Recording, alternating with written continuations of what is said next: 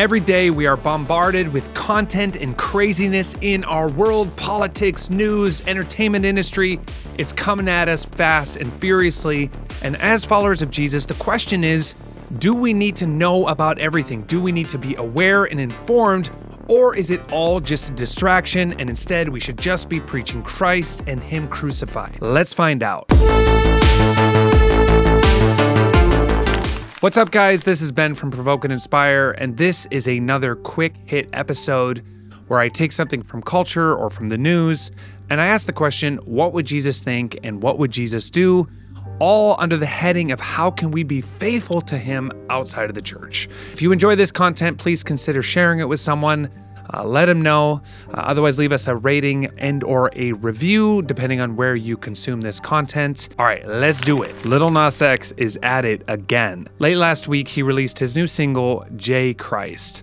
The song and accompanying music video features a modern-day depiction of Noah's flood and a scene where Lil Nas X himself is nailed to a cross. Notable lyrics include, back up out of the gravesite, B, I'm back like J Christ, I'm finna get the gays hyped, I'm finna take it yay high. Now, the video is very homoerotic and frankly bizarre, and its reinterpretation of biblical imagery is at best distasteful, and truthfully, it's just outright blasphemous. But if you are aware of his past antics, this isn't exactly shocking. In 2019, Lil Nas X released a video for his single Montero, which used CGI to depict him descending into hell and giving Satan a lap dance. As of January 2024, this video has amassed over 560 million views. Now, at the very second that I'm recording this, a bunch of Christian bloggers, YouTubers, and internet influencers are clamoring to share their instant reaction. And I guess to some degree, I'm doing it too. Now, in the middle of all this outrage, and don't think Lil Nas didn't count on it, a more fundamental question kept going around in my head. Do followers of Jesus need to be like TMZ? Always up on the latest gossip and the news, always reacting to the latest stunts and antics in the world today. Now, maybe you chuckle and you think, I don't care about this quote-unquote art produced by some pop star I've barely heard of. Okay, fair enough, but do you care about mainstream news or national or local politics? Let's face it, we're all drawn to different facets of culture and society. And I think it's worth asking, where's the line between informed and distracted? As followers of Jesus, our primary role is to make disciples of all nations. So the question is, how do we do that best? On the one hand, I want to be like the Apostle Paul, who said, "For I decided that while I was with you, I would forget everything except Christ, the one who was crucified." 1 Corinthians 2:2. But on the other hand, I don't want to become so detached and isolated from culture and what's happening around me that I simply become irrelevant. Who wants to be the person who's answering questions no one is asking, or who is speaking in a language that nobody understands? The only thing worse than preaching to the choir is preaching to no one at all. Now, despite his hyperbolic declaration to the Corinthians, Paul clearly knew more than just Christ and Him crucified. He was a student of culture and was well aware of his day's theology, philosophy, and politics.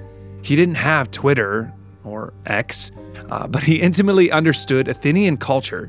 He studied their love of religion and debate and leveraged his knowledge to communicate the gospel effectively. Jesus also knew all of the hot topic issues of his day, as proven by his interactions with the Samaritan woman, the Pharisees, and the tax collectors. Inspired by their example, C.S. Lewis, Martin Lloyd-Jones, Francis Schaeffer, and Tim Keller, among many others, demonstrated a brilliant balance of devotion to the gospel with a profound understanding of current events and the modern mindset. So if total cultural ignorance is not the answer, but neither is blindly chasing down every trending moment, what is the biblical balance we should aim for? Well, let me give 3 quick thoughts for how we can find that balance. Step 1, have the right motive. Whether we avoid all non-gospel noise or are up on the latest news, the foundation for our strategy to reach people has to be the same: love. Paul warns that if I could speak all the languages of earth and of angels,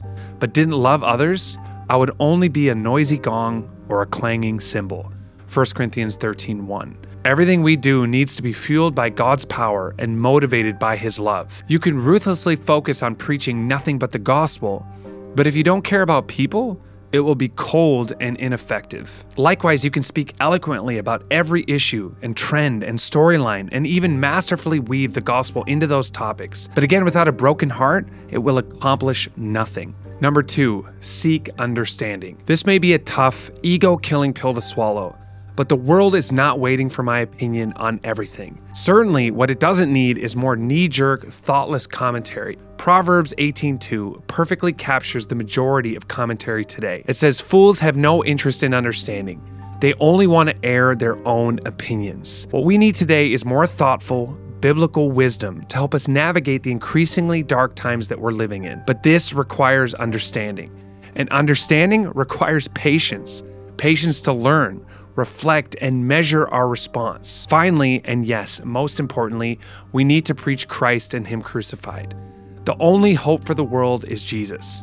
It doesn't matter the issue or conflict or challenge. The core problem is sin. Lasting change only comes from preaching the gospel. If you want to end poverty, preach the gospel. Laws and programs cannot rid the human heart of greed, laziness, and selfishness, which are the greatest causes of socioeconomic disparity. Only Jesus can cure the underlying sin in this world. Do you want to end the sex trade? Preach the gospel. Only the power of God will cure the insatiable lust of our culture, which creates the demands that allows the sex trade to exist. Only the power of God will awaken the apathy of those who should be fighting to end it. Look, I'm not trying to oversimplify evil and the suffering in our world. Injustice and abuse are rampant, and we need to do something about it. But too often we focus on the symptoms and ignore the root cause. There is no hope apart from Jesus. Lil Nas X's use of religious imagery is offensive. But what do we expect? Our job is to share Jesus with the world. To do this, we will need a broken heart for the lost, a total dependence on the Holy Spirit, an intimate understanding of the people we're trying to reach, and an unashamed declaration of the cross. None of it is expendable, so let's embrace it all and let's get to work. All right, well, that was it for Provoke and Inspire Quick Hit. Hope this helps you wrestle through how you should interact with culture. What are the things you should focus on? How can you preach Christ and Him crucified while remaining relevant?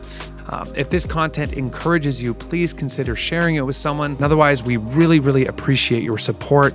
It means a ton to us. I promise you, if you stick around and help share this content, I will work tirelessly, we will work tirelessly to bring you content that will help you to live faithfully for Jesus outside the church. All right, talk to you next time. Peace.